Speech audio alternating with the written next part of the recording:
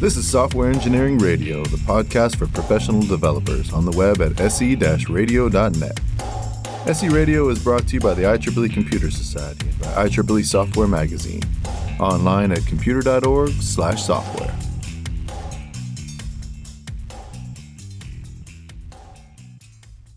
Hey, this is Jeremy Jung for Software Engineering Radio. Today I'm speaking with Michael Chan. Michael Chan has been teaching React since 2013 and is the host of the React podcast. He currently works at Ministry Centered Technologies as a front-end architect. I'll be speaking with Michael about React, when and how to introduce it, and navigating the React ecosystem. Michael, welcome to Software Engineering Radio. Thank you so much for having me. You have such a wonderful lineup of guests on this show. I feel very honored to be sitting here and talking with you today. Awesome. First, I want to start with defining what React is. So in your words, what is React? Oh, man. Whew. Coming out with the big guns right off the bat. So React is a view library, effectively. So it's a tool for building out user interfaces. So managing that view layer, and they give you one tool, which is the component. And you can define components to make complex trees of elements or just wrap simple elements. They're pretty similar conceptually to web components, but they're very different. Everything happens in React. They're all managed by React. And effectively, they've done a lot of magic to be able to make programming in React very declarative. So you create a tree just in the same way that you would create like a HTML tree of elements. And you tell React, hey, insert this at this node. And from that point on, React takes control over everything, all of the updates. So, when state changes and all that kind of stuff, it will very wisely and selectively make updates to the DOM, kind of very surgically. And it all comes together, and it sounds, I've given a very complicated introduction to it, but it's all very simple. It feels a lot like writing HTML in JavaScript and just having all of those updates happen like really quickly, getting this really nice model for defining your own types of elements. And it's great, but yeah, mostly just a view library. You were talking about how it has a declarative interface. Mm-hmm. Could you kind of go a little bit more into that? Like, how does that look compared to traditional web development, working with the DOM and things like that? Yeah, so this is a very different kind of mindset from web components. And I'd say that this is one of the biggest differences between React and web components. Is web components is very imperative. When you define a web component, you're handling everything. You're telling the DOM how to actually do the mutations to update itself. In React, there's this one function at the bottom of your application, and it will mount your React application, however big that is, into a single node on the DOM. And so usually the way React app looks is you'll have like an HTML file, and it'll have just a single div with like ID root in it. And that's where React is going to render your application. Now, this can be something as simple as Hello World or a to-do app or a full-blown application. So this could be like Facebook.com renders a React app into that node. And the difference with React is that you get to think about your application at like any given point in time. So because React manages all of the state for you, the best way that I found to describe it is it feels a lot more like when we have written server-side applications in the past. There's that kind of feeling where it's like, I am going to click this button and I'm going to make a request to the server, and then I get a whole page back, right? It's very similar to that, but it happens all on the client. So you click a button, and then React is going to do whatever action it was that that button does. It's going to redraw the full application. But instead of like reinserting it into the DOM, which could be dangerous because you'd lose like input state, if you had any transient forms filled out, anytime you updated, focus would get lost and all that bad things would happen, right? React just very carefully says, it looks at what has changed and what is currently in the DOM, and it says, okay, these two things are different, so we're just going to insert those. This one thing down here in the corner, it's not there anymore, so we're going to take that out. And it does the minimal change set to to update the DOM for you. So instead of you saying like, okay, do all of those things like input, insert this, remove this, React just does all of that for you. And it's just like you're just writing a view, just given the state that you have, and you just think about it in terms of like what's happening at exactly any given moment. And I think that's the main difference between like, declarative and imperative is how much do you have to tell the DOM to do? If I understand correctly, if we had, let's say, a list of names in traditional DOM development, if we wanted to add a new name to the list, we would have to find the DOM element that has all of these names in it, and we would have to find it by like an ID or a class name, and then we would append a new DOM element to the end after we found the correct element we wanted to append to, right? Yep. And in React's case, we would have a component, and that component, it would take in a parameter that would be that list of names, right? So let's say Michael and David, that's currently in the list. So we pass in Michael and David as a parameter, and then React would figure out what HTML to output to the browser based off of what we passed in, right? Yeah, so you would still define the HTML that's going to get used, but then React would kind of decide how any updates to that happen. So if you render it first with Michael and David, and then something happens, so now we add Jeremy to the list, it will now rebuild that list. But instead of pulling that whole list and inserting a new list, which could be very large, right? You could have maybe hundreds or thousands of items in that list, and that would be very slow. It'll say like, okay, we already have Michael and we already have David, so we're adding Jeremy, so we're just going to do an insertion for Jeremy. And if you were programming this yourself, you would have to take efforts to make sure that happened so that it was performant. But in React's case, they've abstracted away all of that, and it just kind of works like magic, exactly like you would want it to. And the way that you write the HTML within the React component is using something called JSX. So could you kind of explain a little bit about what JSX is and how that works? Yeah, JSX is one of the weirdest things ever. It's like a really weird, like demonic HTML. So it looks a lot like HTML. It is an XML syntax for writing functions, which sounds really weird. But what it is it allows you to write that style, that like HTML, XML type of style for these elements in React inside of JavaScript. So React happens all in JavaScript land.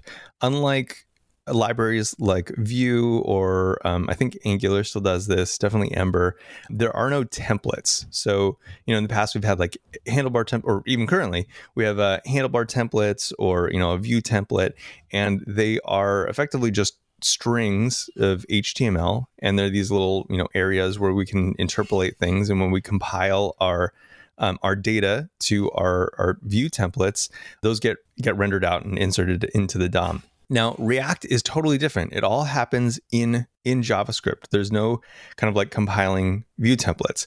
And when you create components, you're returning React elements. And these are just templates for actual DOM elements. So you're not returning DOM elements, you're returning React elements, and they tell React how to draw the DOM elements. And this all gets like super confusing. It's like the just JavaScript thing is a little bit of like a white lie in React, because as you mentioned, JSX kind of screws that all up a little bit.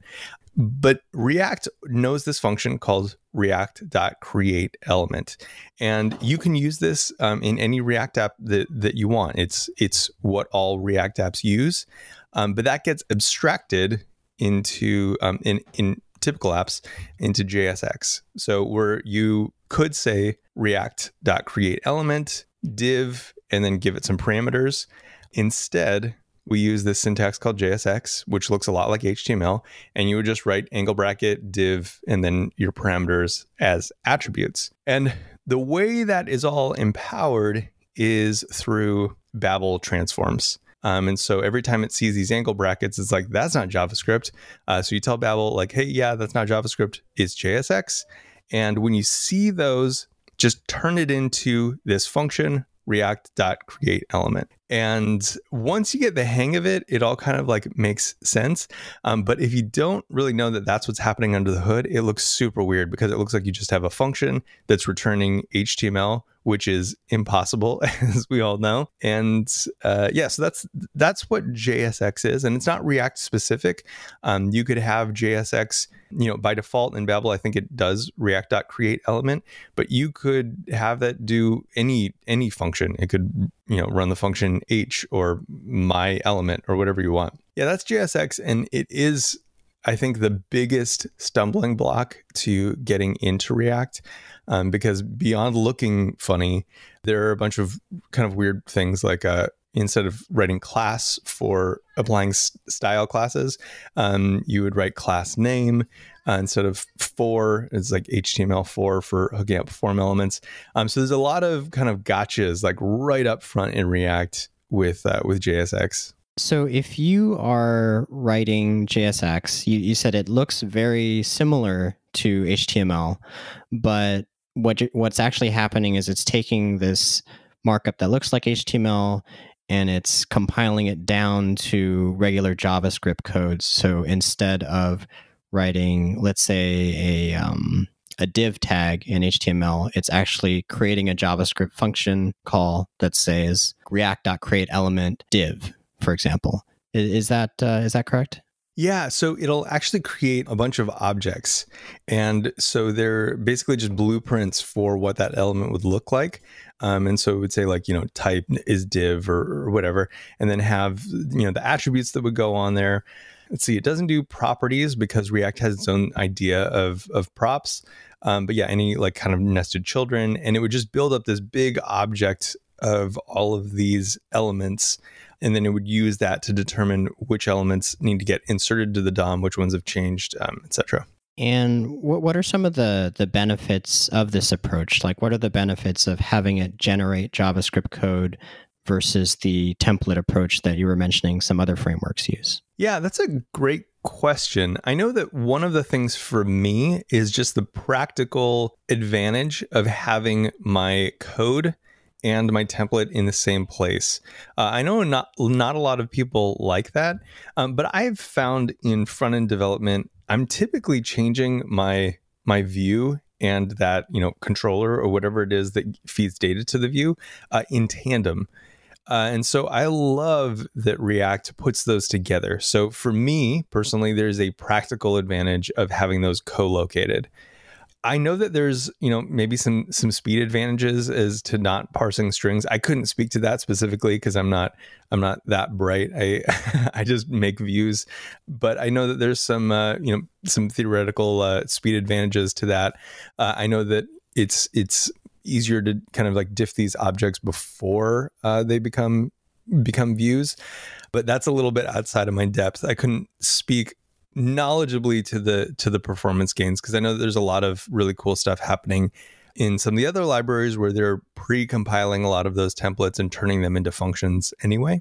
So I couldn't speak to that side of it. I'm not sure if this has changed recently, but I remembered working with things like Angular 1 in the past where you would write a HTML template, and if you would make a mistake when you wrote the template, then the HTML, once you actually looked at the web page, you would just get nothing. Yeah. And you would have no idea like what was wrong.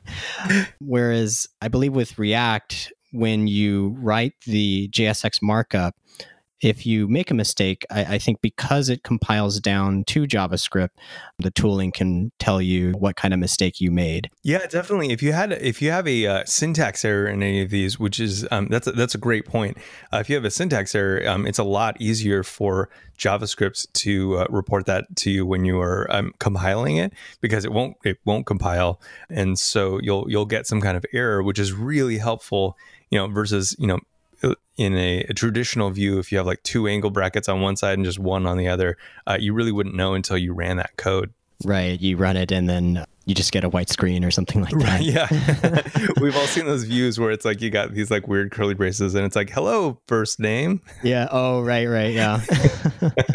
I want to go a little bit more into the components we were talking about earlier. What kind of information is stored inside a component? I believe in React, there's things like props and state and things like that. And I was wondering if you could go a little bit more into that. Yeah, absolutely. So you can think of components a lot like functions. At their very base layer, you're going to create a component with a function. So you say function, my component, and then you're going to take only one argument, and that's going to be props. That's an object of properties. We'll come back to that. But then that component is just going to return a React element. So that could be a div, that could be a button, it could be any of the HTML elements, or it could be another component. Now, so going back to those arguments, so we have props. They always come in as an object. And in props is kind of a mix of things. It's going to be all of the attributes that your component was called with. So that could be ID, class name, data attributes, all of the regular HTML attributes are going to be in that bag of props, that object of props. And then in addition to that, it's going to be any API that you want to support. So let's say we have a greeting component and it has a first name and a last name, and you join them together or something like that. You would pass those props into this object that we get as an argument to our component as HTML style attributes. So, in JSX, we use this, we're using XML type markup, and it's going to be, so you would do like first name equals, quotes, Michael or Jeremy, and then, last name, and you put your last name in. And so now that passes those on to our component, and then the component would then merge those together, render it however it needs. Now that's one interface for managing data in React. That's the first one. So just passing arguments effectively. The second one is with state. Now, the other white lie of React is that it's not just a view layer. It does also manage state. So you could write an entire application, from data fetching to rendering in a React component. Now, a lot of that's changed over the handful of the last year, effectively, but components can effectively hold on to state as well. So if you have, a simple example of this is just like a click counter. You got a button. Every time you tap on it, it just increments a number. So that's state. A component can hold on to that, and the most recent way to do that is through hooks. You would have these, like kind of like magic little functions in React that you can stick inside of your components that allow you to hook into React and maintain pieces of state. So every time you tap that button, you would kind of tie into this hook and, update it with, saying, hey, increment yourself, and then use data returned from that hook to render that number. It's all kind of like complicated over voice. It's a lot simpler. The React docs have some really good examples, specifically the ones that I mentioned, and they show these are like two-liners effectively. But yeah, so components can also have state, and that is anytime a component has state, it's owned by that component. The only way to move state around would be to have another component own it and then pass it in as props, or use some other type of global state library that manages all of that for you. But the React method the current one is to use a hook and just kind of hold it in a component. And so just to break it down a little bit, you said we have props. A component is a function, so it takes in these props. And those props determine what is kind of shown inside the component. And then you have state, which allows changes within the component to be persisted for the duration of, I guess, for the time the person is on the page. The next thing I want to talk a little bit about is, could you give us an example of how components react to changes, such as things like somebody clicking a button or entering, information into a text field? how are the components getting notified of these changes, and how is that information getting to the components? Yeah, so React has had this long-standing idea of one-way data flow, and this is kind of like a big concept. I'm not going to go into a lot of it right now, but that if you Google anything with inputs, you're going to find this term one-way data flow, and so we'll touch on that a little bit. But React has its own event system, and so they call these like synthetic events. So if you wanted to hook one of these up on your component, let's say you have like a my input and it's just a single input, you could just spit an input out on the page and it'll behave just like any other input.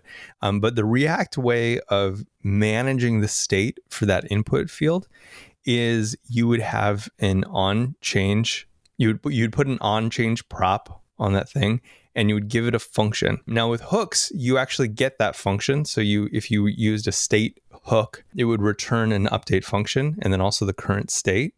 And so you would kind of hook both of those things up onto your input. So you would say, hey, on click, call my hook function, which updates this piece of state.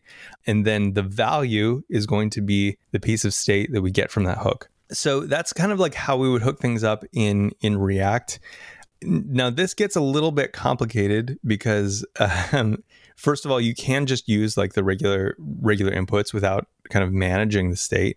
But then also many React apps will use a totally different library to manage the state of these elements. So, that might be Redux.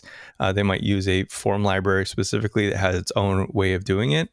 But the built-in mechanism is to use some type of, use state hook or use reducer hook. And what those do is they provide you they hook into React. They provide you the current state, and they provide you a function for updating that state, both of which you would wire up to your React element. And this gives you what React developers kind of refer to as like this one-way data flow, where the component doesn't update its own value. It calls a function which updates the state somewhere else and then uses that returned value to display the output.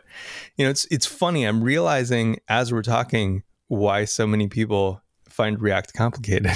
Yeah. Yeah, I mean, it's like the example you're giving with just a input, like a text input, right? If someone was building a traditional form without, say, a framework, they would type whatever they want to type into the form, and they would submit it, and the browser would kind of automatically pull out whatever the user had typed into that field, right? Whereas it sounds like with React, the typical way you would make that work is you would have to add an event to the input field that is basically saying like, call this event every time somebody types something new into the input field. And then you would have a function that is being passed into that component that is updating its state, I guess, based off of these on-change events. And then that state would be passed back into the component to make the input change based off of props. Did I kind of get that Correct. right? Or okay. Yeah. No, you did get that right. And it is all in service of kind of protecting that prop boundary so that things are told what to do. They don't have some secret knowledge of like how they're hooked up into the system. And so React really does try very hard to be explicit about relationships. And so having that like kind of one-way data flow and like basically asking to update and then getting your new state via props kind of allows you to control the application in a very fine-grained way. Now, I think you bring up a really interesting point because this isn't required. This would be something that would empower you to make highly interactive forms. So like, as this piece of state changes, now we're using that data not just to update the value of the input, but maybe modify some other fields in a different way.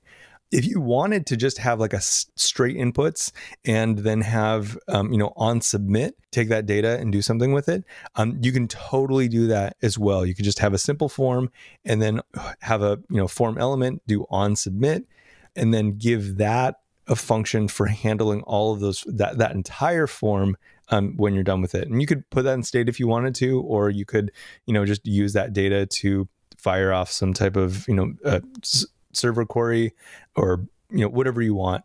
But yeah, you could handle that with a less complex form, doing that just on the form element itself. So it kind of gives you the option, like they have these ways of doing it using props and state. But if you decide that you don't want React to manage that part of your application, you can still use the regular DOM, I guess, and write your app kind of how you would normally write it. Totally. Yeah. You could basically, everything in that form could feel very familiar. You don't have to use any of the special attributes. And then on submit would be the only place where you're really interacting with React. And you say like, hey, this form's complete. I have all this data now, do something with it. Got it. One of the things people say with React is that its components are composable.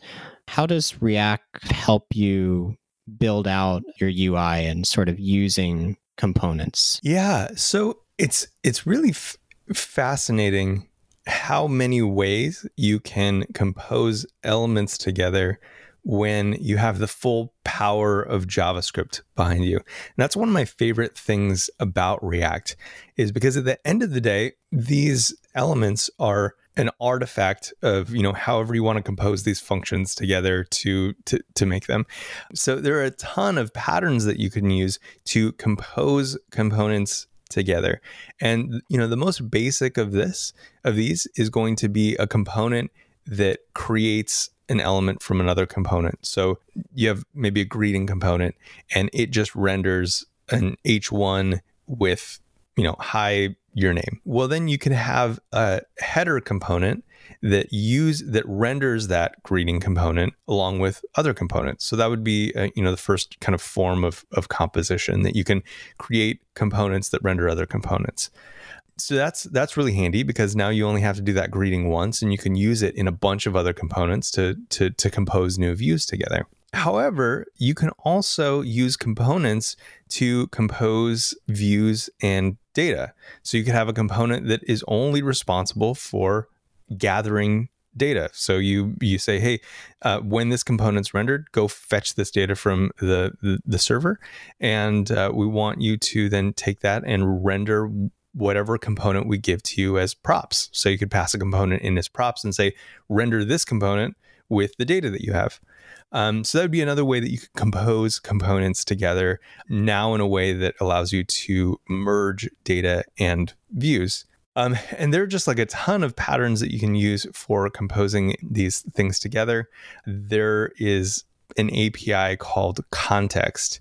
And what Context allows you to do is it allows you to set a bunch of values that you could use inside of all of these components by just basically just grabbing them out of the air. So it's kind of a third mechanism for data. So it props, state, and context is a way of distributing data to a whole tree. So I could say user context. I could create a context for all of the for my user, which has their name, their birth date, and favorite food or something. And then when I use that context, when I wrap a certain part of my subtree in context, I can then just snatch those pieces of data out of the air in my components without having to pass them around as props. And this can be a really, really nice way of composing related components. So ones that are always going to have access to certain types of data.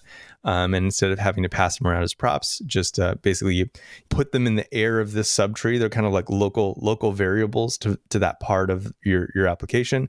And then they just, you can just grab them out of the air and oh, hey, I know the first name is in the air somewhere. I'm going to grab that and use that when I don't have any props. So so those are a bunch of ways that you can compose components together.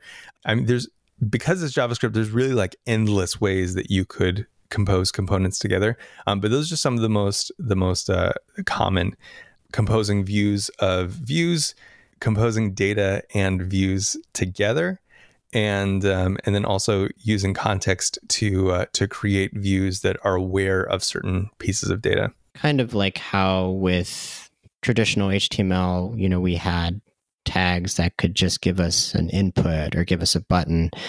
And this sort of is like taking it to the next step where we could create, like you said, let's say a greeting component, or we can create a survey component. We can create these building blocks that have not just markup, but also have behavior associated with them. And we can have a component that's made up of a set of child components. So we kind of get all these little pieces that we can connect together when we're building an application, and we can even possibly reuse components that we used on one application and use them with another one. Yeah, absolutely. So one of the things that I do for my work is I work on a design system and a component library that we share between 8 applications.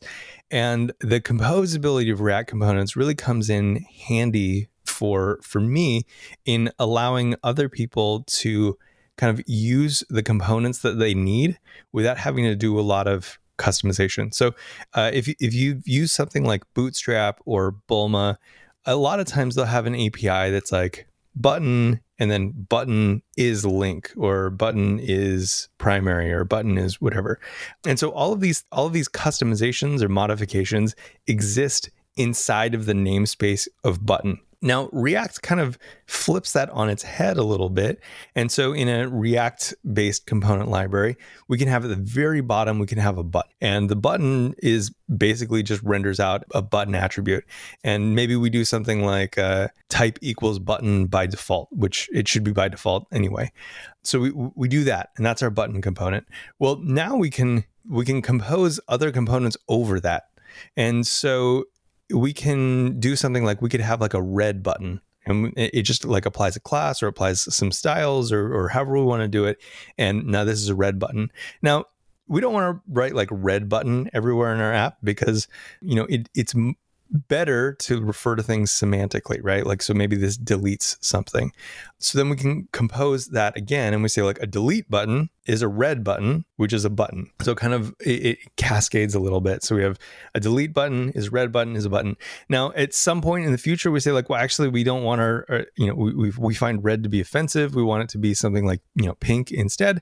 Well, now we can just kind of like swap that out with pink button, or, have our delete button just call button directly, or render button directly, and then apply the style attributes that it wants. But these are some really nice tools of being able to like compose, swap out pieces that don't work for us anymore without having to overload this base button with a bunch of props and knowledge about the entire system.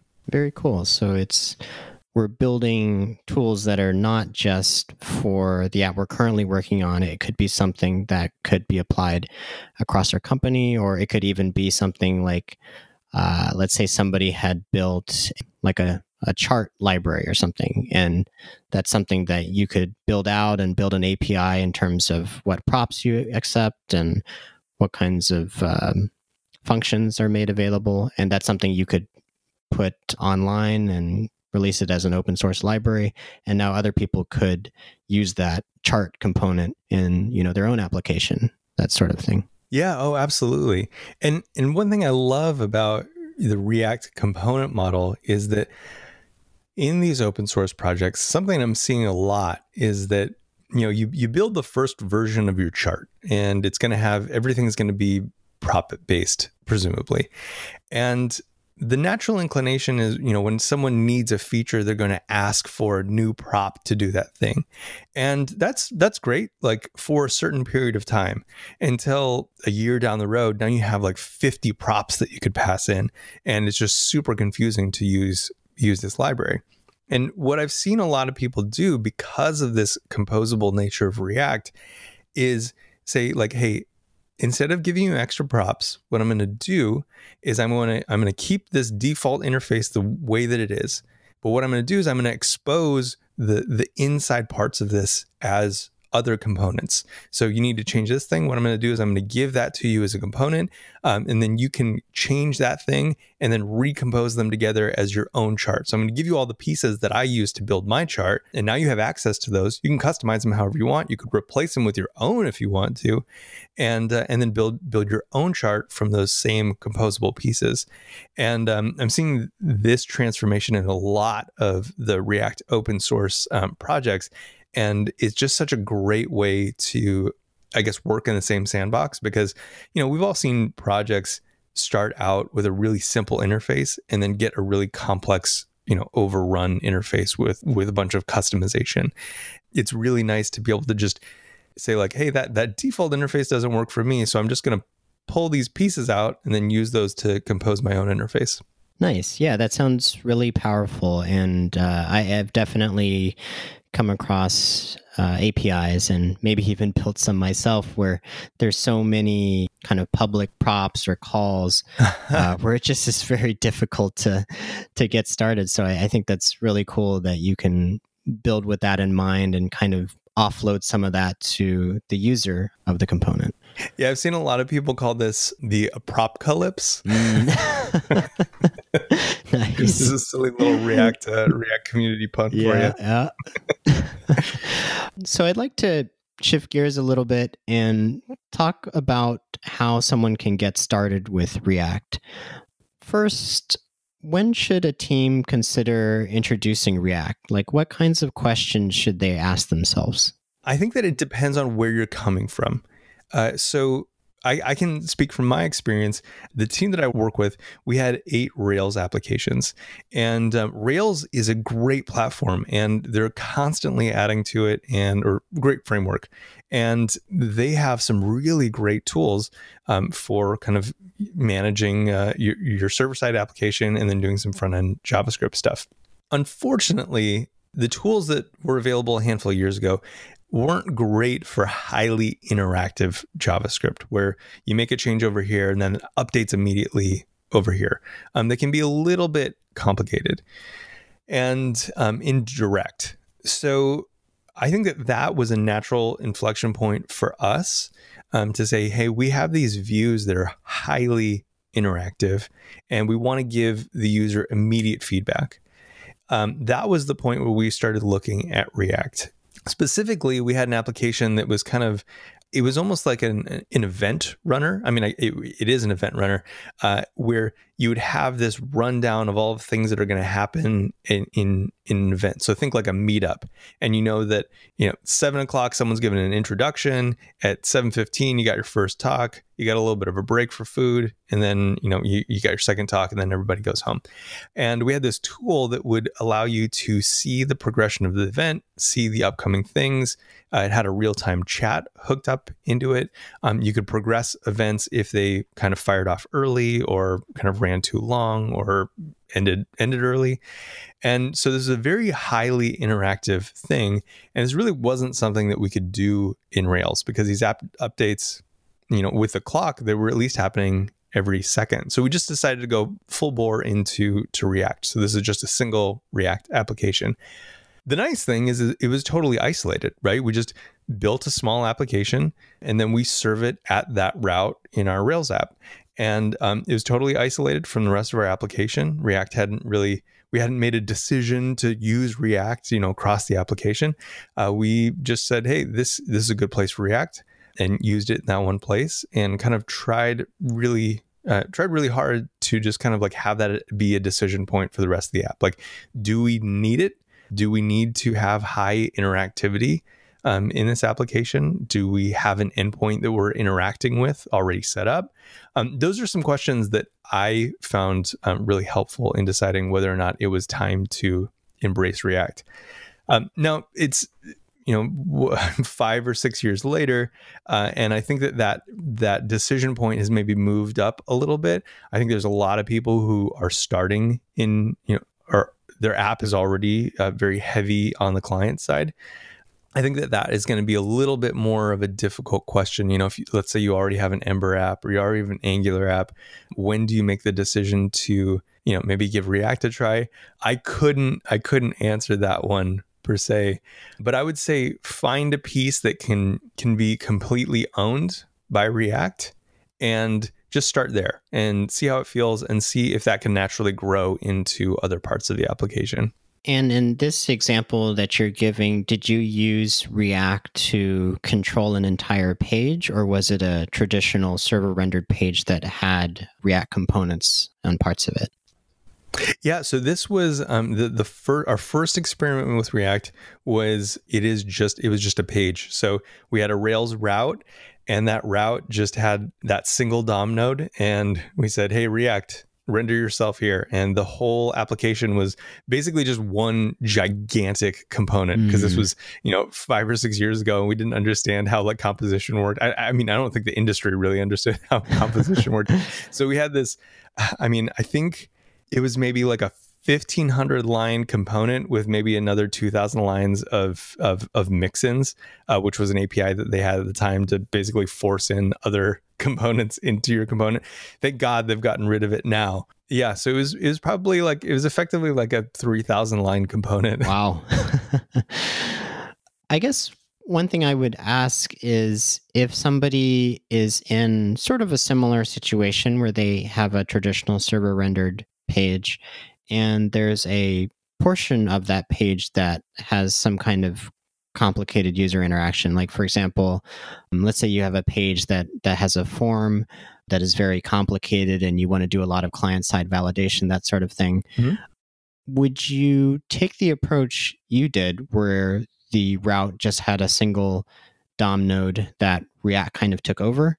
Or would you have the majority of the page still be rendered traditionally, and then just make that one form or that one section be made with React components? Yeah, that's a great question. So one of the cool things is that because React only needs a DOM node, I think either approach is valid.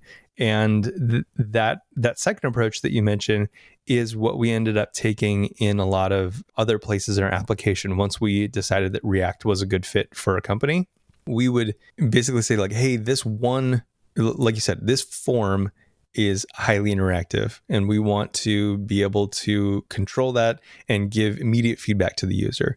And so we would just render a DOM node there that we could, render our React application to, and then, just do that. And it was, in the context of a Rails rendered view, everything else had remained the same, but we were able to just kind of convert that one node into this interactive form.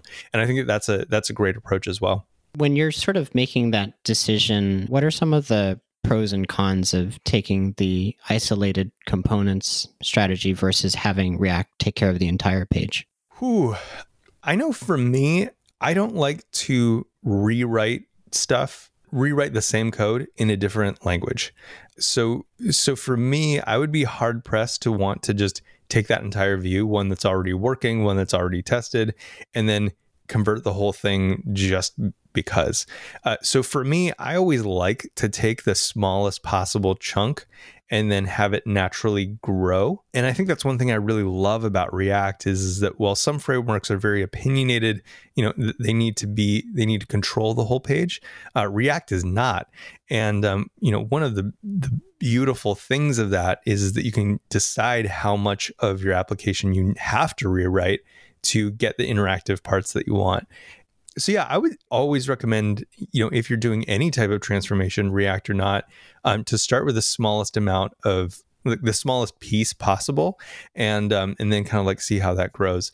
I know some people really can't handle the incongruity of that, but I don't know. I would just recommend, training yourself to to have more of that in your life, because every application has some degree of that, and being able to live with different mindsets and different frameworks is just kind of part of working on valuable production code. Yeah, so I guess you would say to basically be very targeted, like start small. If you have something that's working, just change the part that you think could use that extra interactivity, and don't worry so much about having to sort of be between two worlds, I guess, having to understand the Rails view as well as the React view. You don't consider that to be an issue. You think that's something that most people will have to deal with. Yeah, well, I think that there's a lot of things that we just don't think about when we are inclined toward a rewrite. So, some of those things are, maybe a lot of that view is already tested. And so now you have to redo all of those tests, and so it's not just changing the view, you're changing the tests. And then also, in the case of moving from something like Rails to React, those tests are changing frameworks and approaches. And I think that those types of things we tend to, I guess, like brush out of our mind when we're thinking about, oh, it'd be fun to redo this thing in React.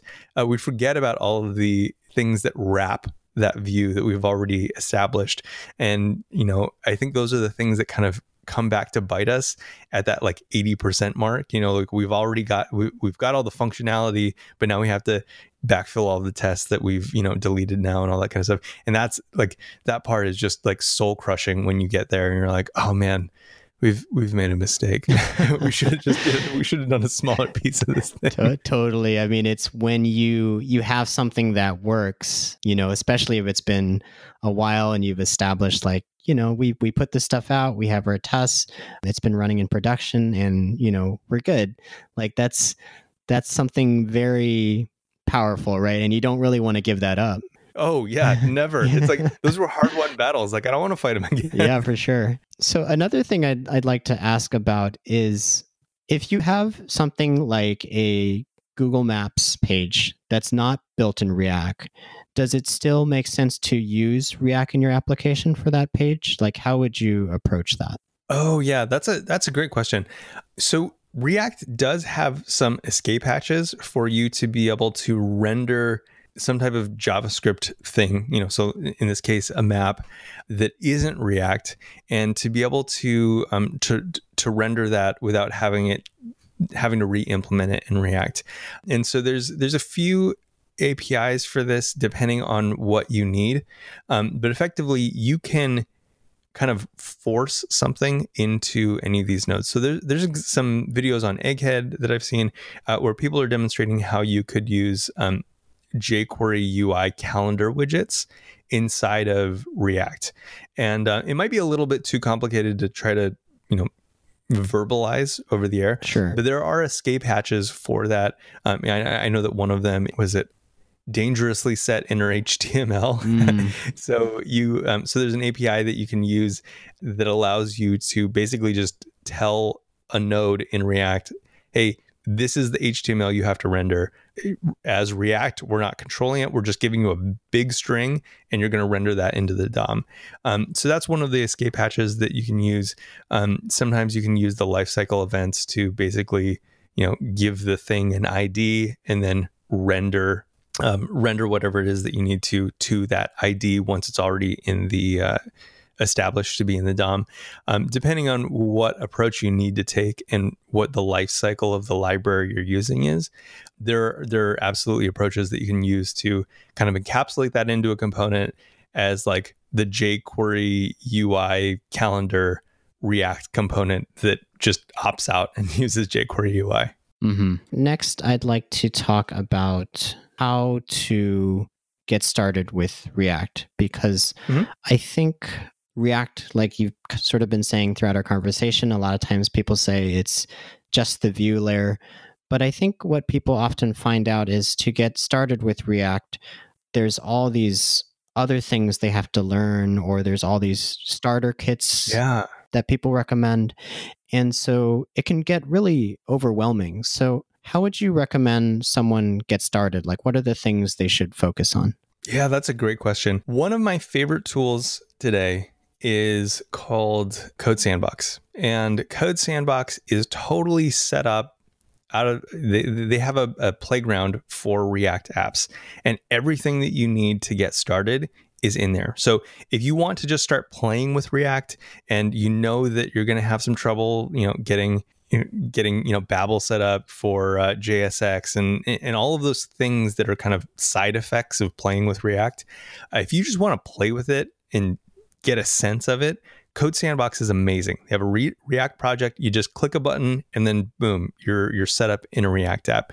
You can then go through all the tutorials. You can follow along in the documentation. It's amazing. So that's the first thing. And you can do pretty much anything that you would do. You can npm install different packages. You can make requests to various data services, and it's really good. When I do trainings, I will usually use Code Sandbox because it takes all of the setup out of it. Beyond that, there's a couple starters that I think are better than others. Facebook maintains a project called Create React App. Unfortunately, it does require that you have at least a base level command of Node, because all of this stuff happens in a Node process. In fact, the Code Sandbox starter is based on Create React App. So the next step would be, to go from your Code Sandbox starter to Create React App, because it's the same environment effectively. But now you have to use Node. So you'd have to install Node. You'd have to kind of get a sense of npm install and npm installing a Create React App. Fortunately, they've made it very easy, but I'd say that that's one of the next best places to go because it's kind of spiritually connected to the Code Sandbox. They've made it easy. The documentation is great. And all those things like, JSX and things that you might not even think of, if you want to load an SVG or you want to load styles from CSS or something else, all of those are taken care of. They've given you well-documented, nice APIs. They've done all the connective tissue to make sure that works for you. And then the third thing is something that I use all the time. I don't personally use Create React App when I'm starting a project, but there's a company called Zeit, and they have a project called Next.js, and it's kind of a static site generator, but I find it to be the easiest way to actually just get started with React. And I really love Next. It's like you npm install two things, and now everything in anything that you put in a pages directory becomes like a React page, and you can do all kinds of cool stuff with that. So that's one of my personal favorite starting point with React. But Code Sandbox, definitely give that a try, and Create React App is probably your next step once you've decided to make the jump into using a little bit of Node to control your app build. And earlier you had talked about how when you and your team first started using React, it was in the context of an existing server rendered application. Mm-hmm. Would you be able to use, say, Create React App or Next.js in combination with that? Or what would be the approach for someone in that situation? Yeah, so a lot of frameworks will have some type of plugin or gem or whatever the mechanism is for your framework to connect a React app. So Rails, I know, has generators now by default where you can generate a React app or a Vue app or an Elm app inside of Rails. I am not too familiar with the other frameworks, but I imagine that now it's probably pretty simple in a lot of the major frameworks like Python or .NET to get started with with some type of generated Rails React configuration. Another thing I'd like to ask is, when someone is learning React, there are going to be a lot of resources they see that use features that maybe aren't widely used anymore or maybe have better alternatives now. What are the things that someone should avoid when they're looking up tutorials and looking up guides? What are the features that they maybe don't need to consider anymore? So the last year has marked a lot of change, and a lot of that change is around hooks. So I'd mentioned hooks earlier in our conversation, but hooks are really the new do-it-all kind of collection of APIs in React. So React has had a lot of, I guess, ways of defining components, and right now the happy path is you just do function style components. So it's just a function that wraps a React element. And now when you want to do things like, connect to data or have some kind of side effect where you maybe change a class outside of your React app in the DOM, or using context, which we talked about earlier, using state. All of these kinds of things are now wrapped up in hooks. And the beauty of hooks is that you can use them in function components, which are the simplest to define. It's just a function that returns a React element. And now you can just use these. You can, connect to state, you can connect to the outside world and update classes or whatever you want to do, connect to data. And all of that can happen in hooks now.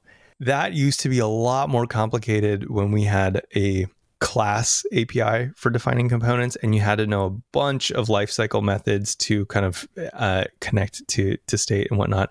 So if you don't have to, if you're not working in a legacy app that is using the class component APIs, I think that really using the function style components and React hooks is where you want to be. Push as hard as you can to be living in that wonderland, because those APIs are great. They're so well thought out. They're much easier to use.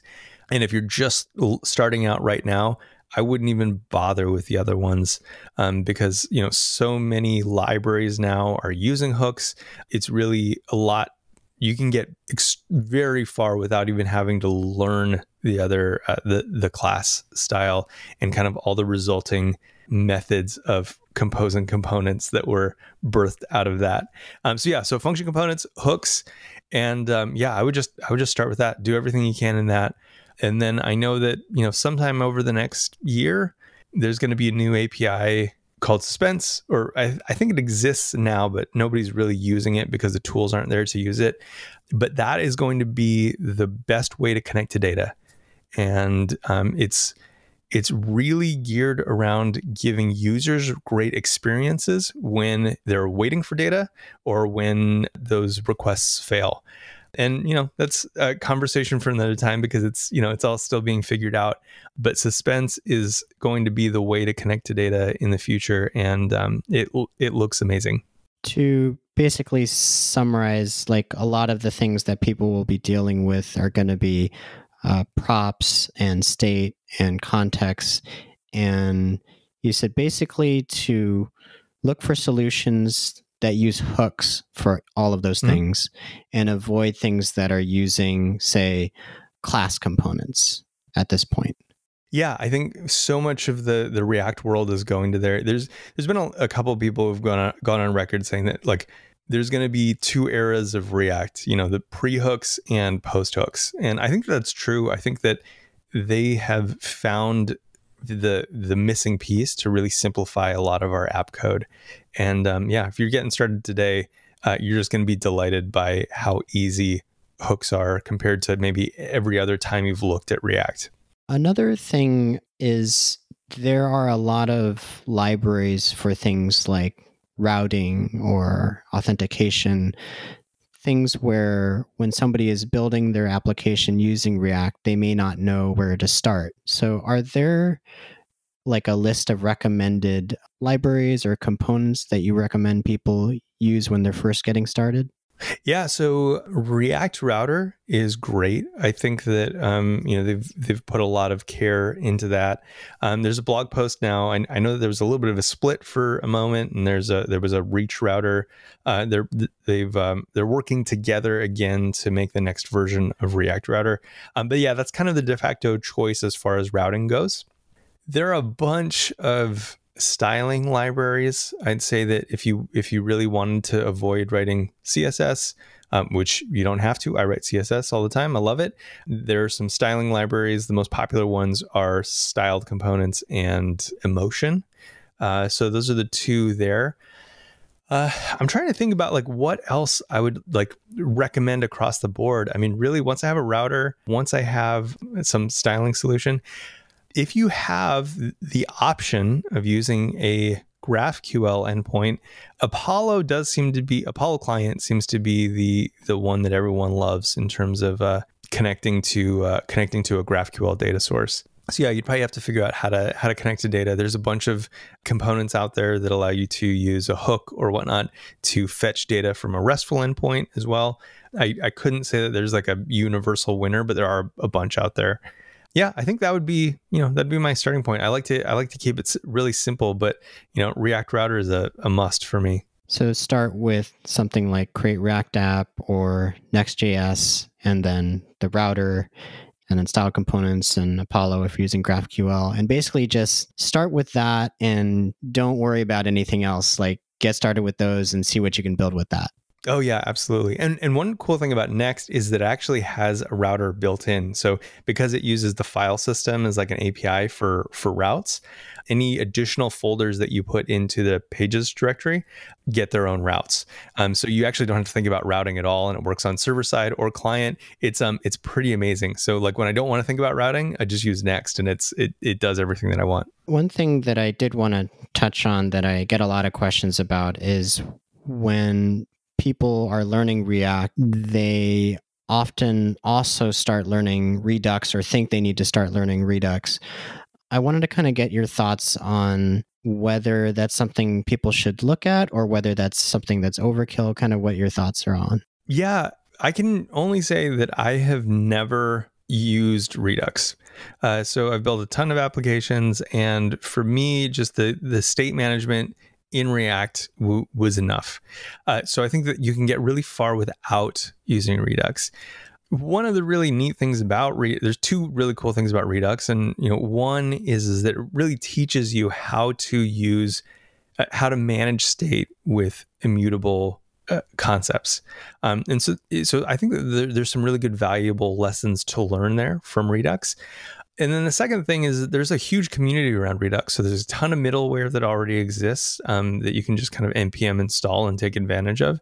And there's some great developer tools that you can take advantage of. But I feel like if you're not going to take advantage of those, Redux can be extremely cumbersome. And I think ultimately the thing that Redux gave us 4 years ago has effectively been brought into React via context, and there's a use reducer hook. So those were really the two core innovations of Redux, and those exist in React now as first class documented components. So I really don't think that, personally, just from my experience, I really don't think that people should jump into React and Redux at the same time. Like, I think that that's always a bad idea. People don't really get a good sense of where the boundaries are when they do them simultaneously. However, I don't think Redux is bad if it is a good fit for your team and it provides you with structures that help you build better software, then I think that's great. But I think that there's a lot of stuff in React now that I would maybe try as a first step, and then kind of see if you need to take that next step in Redux. Nice. The last thing I'd like to kind of sum up with is testing with React components. How is testing in React different than how front-end testing has traditionally been done? Yeah, I would say it's not markedly different. I think that anytime you have asynchronous behaviors, you really have to do you have to use some kind of framework that's integrated. You have to use some type of testing framework that's at least a little bit integrated with the library itself, so it knows when those events have resolved. I know for me, I don't personally do a lot of application testing. I would say Kent C. Dodds has a really great course. I think it's just testing JavaScript or something, .com. He's done a bunch to really dive into that space.